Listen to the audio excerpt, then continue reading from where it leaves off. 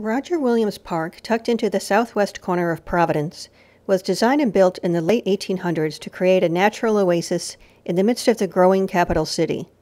Today the park is still a spectacular, if underappreciated place, filled with classic Victorian architecture, unique statuary, ancient trees, and beautiful views along the forested shores of its ponds.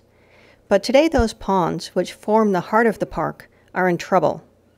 In summer, the shallow waters are overloaded with nutrients, especially phosphorus, feeding the growth of excessive weeds and algae. The park is now trying to improve water quality. One way is to prevent runoff from entering the ponds from surrounding roads and parking lots. Another way is to control the population of Canada geese.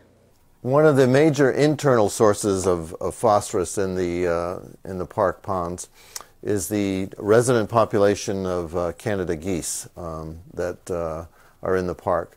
In the old days, the geese would come in October, stay a couple of days, and head south. But now we have this permanent population of 300 to 400 geese who live in the park. And they are staying here because there's plenty of water, grass, and the public feeds them. And so we are in need of getting rid of the geese and managing the geese population because they produced literally thousands of pounds of geese feces, which produce phosphorus for the lakes. And so the public isn't generally aware that the geese are a problem. So we have a big education hurdle on our plate to let the public know they shouldn't be feeding the geese.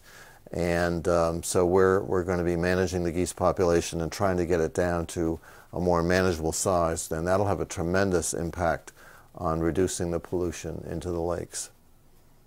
Advocates hope that as the water quality improves, the ponds will provide a healthy breeding habitat for fish as part of the Narragansett Bay watershed.